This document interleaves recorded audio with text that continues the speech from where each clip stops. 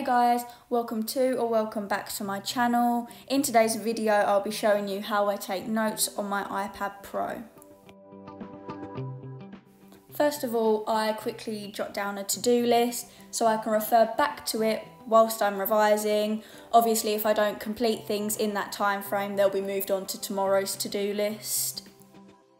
Then I'll go on the app called Over, which I mainly use for my titles. So after I've got my title all done from the app Over, I will just paste the image into my document and just go around the letters with like a pretty colour so it looks a little bit nicer, because I cannot write titles myself for the life of me because my handwriting just isn't neat enough. So now moving on to the main body of text, I like using the Cornell method because it helps me remember things a lot clearer than just writing blocks of text. So on the left I'll have a trigger word or a piece of information that helps me remember something else, or even a question sometimes, and then you write down what it is you want to remember next to it. So it's a lot easier to review when you come back to revising before your exam. Though I have to say I prefer writing on black paper just because it's less straining on the eyes, and if I want to review it, say before I go to bed, then it's not as harmful and the blue lights won't affect you as much.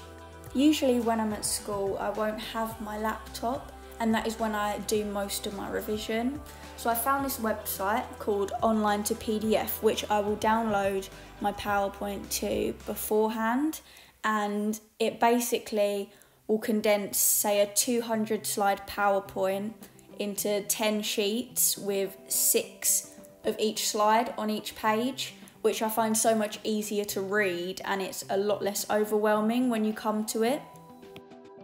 At school, I'll use a split screen with the PowerPoint document and Notability, which I use to take my notes. I find this so much easier because I don't have to keep flicking back and forth to the PowerPoint while I'm writing. I can have one next to the other. So here on GoodNotes 5, I store all my PowerPoints for all my topics. So that evening or the day after, I can go back and review the lesson. I will annotate all the diagrams on the PowerPoint and also annotate any extra information that I've got from other sources like CGP workbooks, etc. After this, I will then use Google Sheets, which I use for active recall.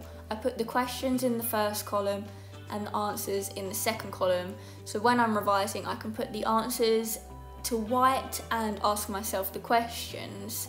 After you've answered the questions, you can then reveal the answers and put a tick, a cross, or a question mark next to them, which basically tells you what questions you need to go over. Next we have the app Notion, which I use to organise all of my summary notes. So say the night before or a week before your exam and you want to cram in all the revision for what's on the topic, I will go on to Notion and create a document. So say here we've got the skeletal and muscular systems, where I will go down and blur everything that I know, then refer to an external source to check my information.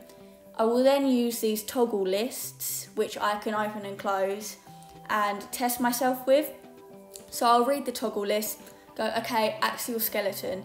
Then I'll basically just write down whatever I know and then click the toggle list so the answers come down. I can then check what things I've missed out and what things I haven't, and then I know what I need to work on. The best thing about Notion is that it's free for educators and students. So if you just sign up with your school email address, then go on to settings on a desktop and scroll down to plans, you'll be able to then request an education plan for free, which gives you all the templates, like unlimited storage, and basically everything you'll need to use this as your primary source of organisation and also summary notes. Thank you so much for watching. If you've made it to the end, comment a smiley face of any kind, and make sure you subscribe and click the notification bell so you know when I upload. Bye!